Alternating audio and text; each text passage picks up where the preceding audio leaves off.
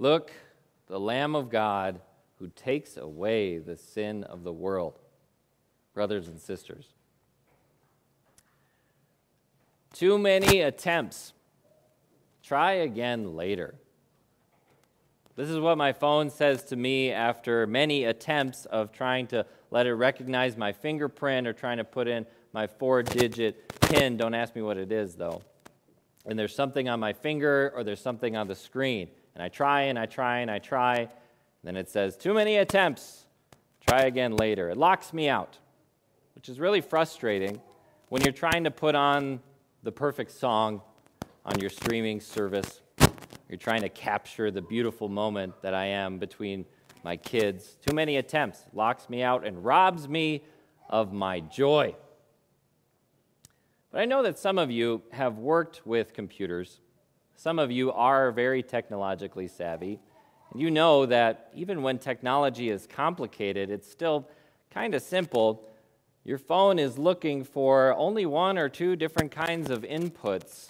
And as long as you put in those inputs, you will get an unlocked phone or whatever you're looking for.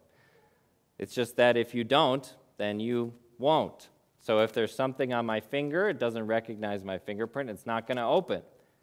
It's not the phone's fault, is it? It's programmed to work one way. It's my fault. I wonder if the Israelites had a hard time understanding whose fault it was. Because a lot bigger difference, a lot bigger important thing than unlocking our phone is our relationship with God. And as soon as we start out life, by nature, our relationship with God is on the fritz, is going haywire. But whose fault is it? Who are we going to give the blame to? I wonder if the Israelites struggled with the temptation to give the blame to God, to say to God, the stuff you've given us to do, what you expect of us is just too much. You demand too much of us, God. Because look at their history. The moment that Moses came down from Mount Sinai with the book of the covenant law in his hands, it didn't take long enough for him to hike down Mount Sinai than it took for Israel to forsake, completely destroy the very first commandment. You shall have no other gods. And how it was met with an obnoxious, a rambunctious display of idolatry. From the get-go, things are not looking good for Israel. And as you follow Israelite history, you know the story. They did not get really any better, did they? There were times when things kind of looked more positive, but Israel got certain kings. Those kings failed to listen to what God had to say about taxing their people, about making treaties with other nations. And eventually, Israel had a civil war and split from the northern nation of Israel, split by the southern nation of Judah. But both nations did not do that great of a job following God's commandments. Both nations were conquered by foreign oppressors and taken off into exile. None of this really worked, did it?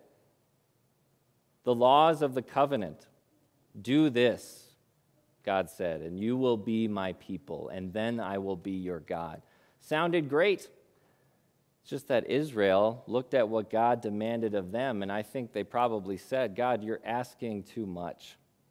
And the reason that I think they said that is because in my weaker moments, that's what I say to God. How about you? God, do you really expect me to be a servant of all? Do you really expect me to love my neighbor, even the ones that I hate, even the ones that hate me, even the ones that I don't think are worthy of my respect or my fair treatment? God, do you really expect me to be humble? Even though when I'm talking with someone and they're clearly wrong, I have to educate them. I have to show them that I'm on the moral high ground, and I have to put them in their place, don't I, God? Isn't that right? God, your laws of loving you with all my heart, soul, and mind, and loving my neighbor as myself, that's too much, God. Sometimes we get frustrated. Like dangling a 2-inch thick ribeye over a tiger in his cage, just out of his reach. Like telling your kid that he can have an Xbox, you'll buy him one if he can keep your lawn alive all summer long. The task is too hard, even if the reward is so great. God said, if you follow this law, I will be your God, and you will be my people. But we can't. In life, you have to have flexibility. We're not talking about being able to touch your toes. We're talking about mental flexibility. You meet your lunch date at Taco Cabana, but you see the sign on the front door, they are closed for maintenance. So, in your flexibility, you say, what about going to Boss Chicken instead?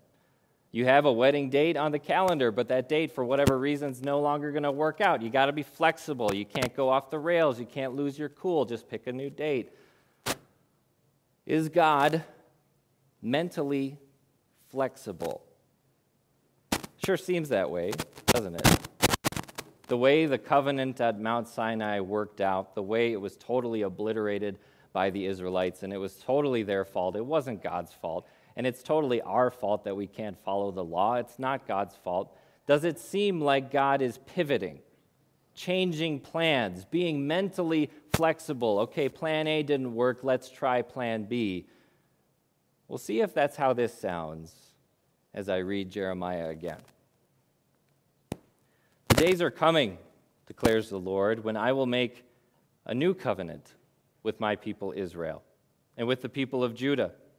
It will not be like the covenant I made with their ancestors when I took them by the hand to lead them out of Egypt, because they broke my covenant, though I was a husband to them, declares the Lord. This is the covenant I will make with the people of Israel after that time, declares the Lord. I will put my law in their minds and write it on their hearts. I will be their God, and they will be my people. No longer will they teach their neighbor or say to one another, know the Lord, because they will all know me, from the least of them to the greatest, declares the Lord. For I will forgive their wickedness and remember their sins no more. God is like the husband.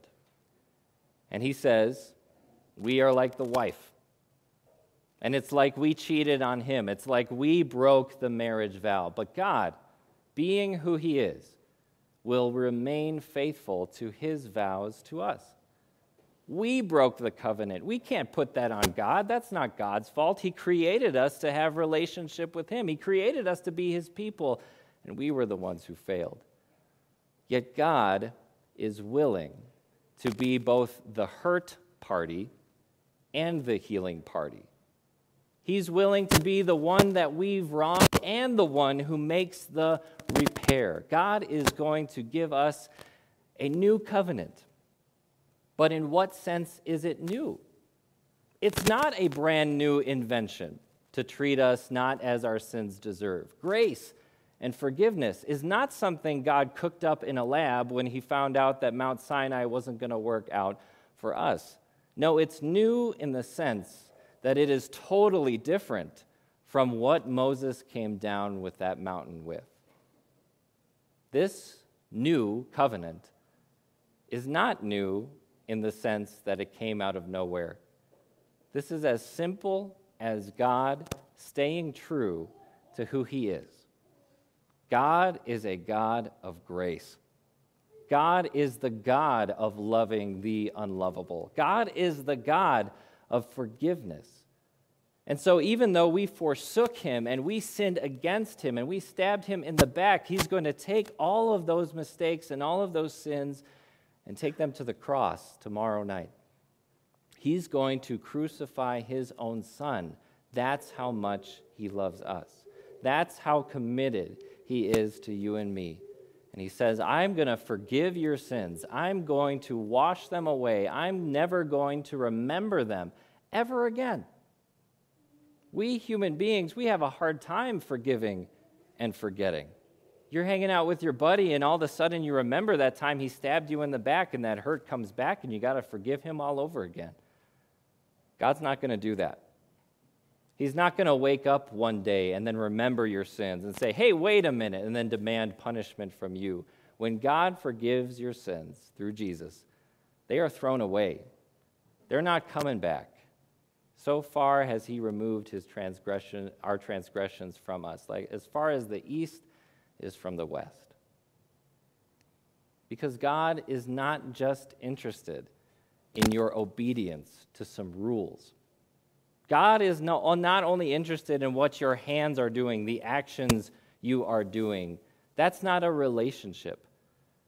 If you're at work, if you're on the clock, if you're sitting in the desk at school, then all anyone can ask you is to do as you are told. That's all that they can demand from you. Because you don't have a relationship with your boss or coworkers. Maybe you do, but it's not the normal thing. You don't have a relationship with your teacher. But what about a family? Or a marriage, or a friendship? If you told your spouse, if you told your friends that you were only being nice to them, you were only spending time with them because that's your job, because that's what you're supposed to do, that's not a relationship. And God wants a relationship with you. So he's not just coming after you for your obedience. He wants your heart and your soul. He wants to save everything about who you are. He's coming after your mind, this new covenant says. Sounds kind of like mind control. God does want to take over our thought life. He wants to be on our heart. He wants to be on our mind. But it's not brainwashing any more than me teaching you how to drive stick shift would be brainwashing. That's not brainwashing. That's giving you new information, opening your mind to new horizons. God is opening your mind to know him in a relationship way, to know him by his love. And that, brothers and sisters, is why he gives us communion.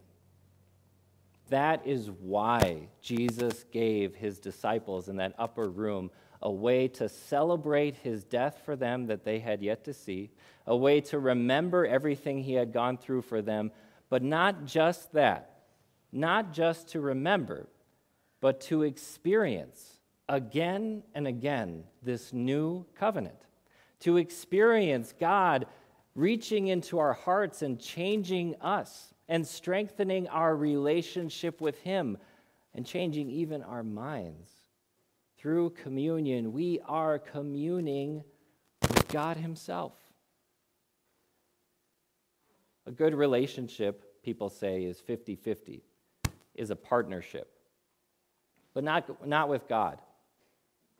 Your relationship with God is not 50-50. He puts up his half and you put up your half. No, God does 100% of the work.